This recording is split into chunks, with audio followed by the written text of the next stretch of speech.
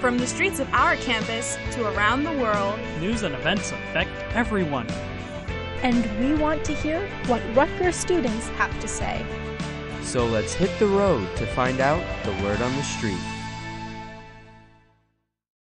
Car services such as Uber and Lyft have become very popular on college campuses.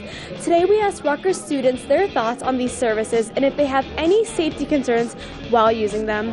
Well, I think the concept of Uber and Lyft are similar to cabs and taxis, which we've been using for years. So I think it's safer just because you can control it, and you can control when it gets there, what car is going to be picking you up, you know which car is picking you up. I think Uber is a really great idea, and I think they're doing a lot of things to do background checks. I remember paying extra for the 3-point background check when I used it.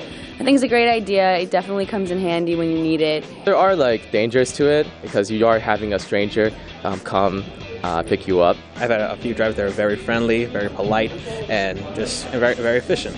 A lot of times college students don't have their cars with them on campus, so being able to commute from one place to another without necessarily worrying about the safety aspect of it, I think is a really cool thing. I feel like Uber is definitely safer than a lot of other transportations like cabs and stuff, because Uber, they have background checks. You can see what the ratings were that previous people used for the specific driver that you're getting. But I feel like the more background checks that they do, the safer it will become. I do like Uber and Lyft. I feel like they're more reliable than using a taxi or cab when you're just getting in a car and not knowing who's picking you up. I've always heard positive feedback about Uber. Actually, I downloaded Uber because a friend recommended it to me.